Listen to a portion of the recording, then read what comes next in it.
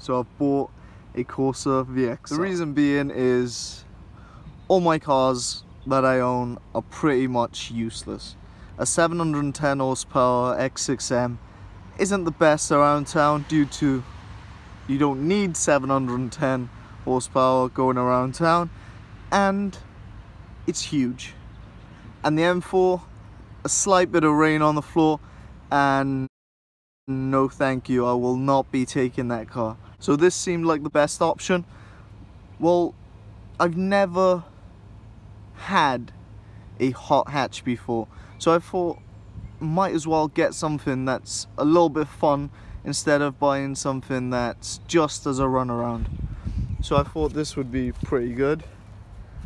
So it is Corsa VXR in the blue.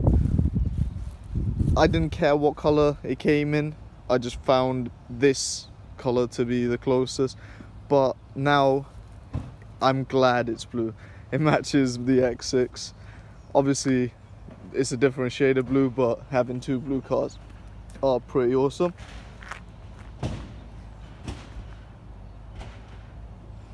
The main thing that attracted me to this car, these Recaro seats. These are amazing. Like, in a car that costs what, 15 grand, 14 grand brand new, it has Recaros. My X6M base price, they start at £100,000 and they come in the crappy standard X5, X6 seats, and these get these for free. So the interior is nothing special.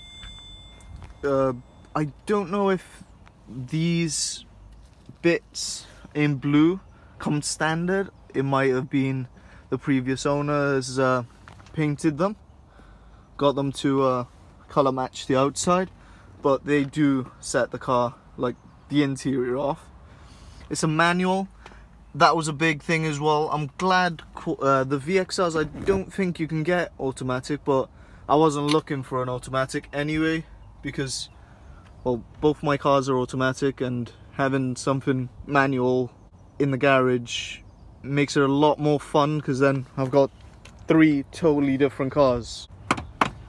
Overall, the problems I've encountered so far is rust on this side, and it's a tiny bit by there as well. And the other thing is, as you might have noticed how dirty this back wheel is, the brake caliper had seized, which the owner did tell me, and he gave me pads for free. He told me there's something wrong with them. So first thing I done the day I got the car was take it to the mechanic and just left it for the day. They checked everything that's wrong with it.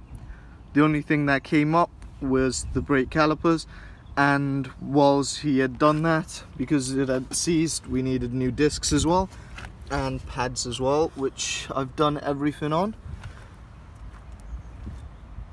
So what's it like to drive? It's actually pretty much amazing, because I haven't owned a manual for 4 years. So this is my first manual car in 4 years. Why have I missed having a manual? It's so much more engaging, it's so much fun, and that's the key if you're interested. So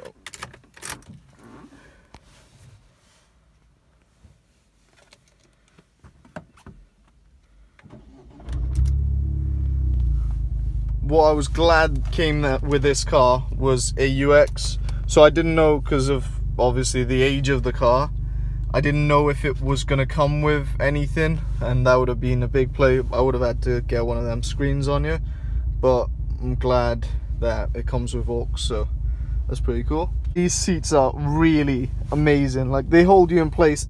The reason I wouldn't buy a new shape one of these was I prefer the old shape, because this shape looks much better. And I forgot to mention as well, the spoiler. He has put another spoiler on, I haven't done that, but yeah, that's pretty cool.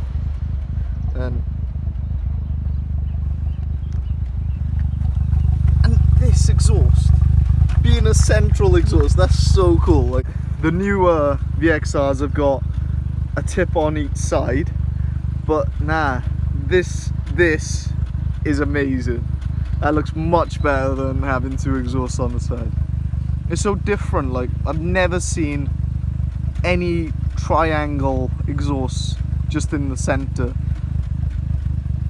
I think it suits this car a lot.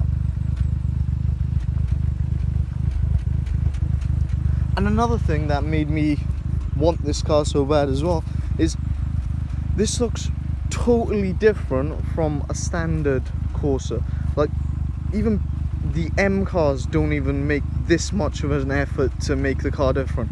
Like the normal Corsas don't get any spoiler or any of this. The side skirt, obviously the wheels, and then this by here. And these mirrors are so cool as well. They are fixed in place, but they look so cool. That's a little 1.6 litre turbo engine. Such a nice little car, like. Right, time to drive. Where this comes into play is it's a manual and it's front wheel drive. My other cars are all wheel drive, rear wheel drive. So this being front wheel drive, that means I've got one thing there different from the other two already. And then the main thing is that it's a manual. The other two are not. So that went into a lot of decision making as well.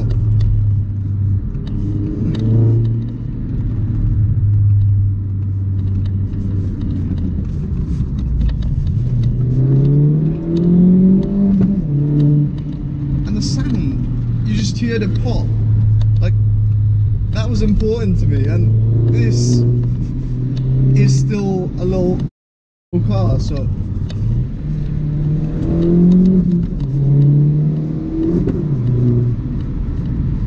that's a good noise to me. So I'm enjoying this car. I've had it for a week. The reason I haven't made a video sooner is, like I said, the brakes needed doing, and that was more important because I couldn't drive like this if I had not done the brakes. Obviously, for my safety and for ruining the car, there's no need. So let's do a little U-turn back.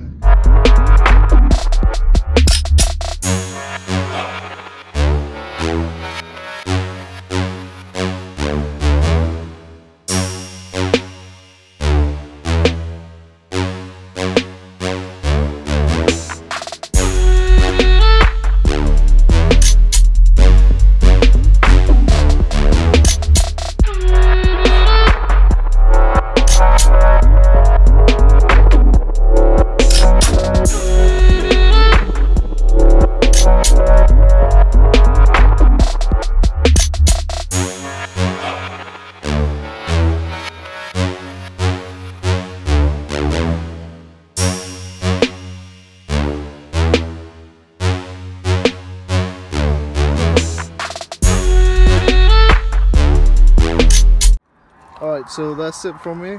Thanks for watching. Hope you enjoyed, and I'll be keeping you up to date with this little car.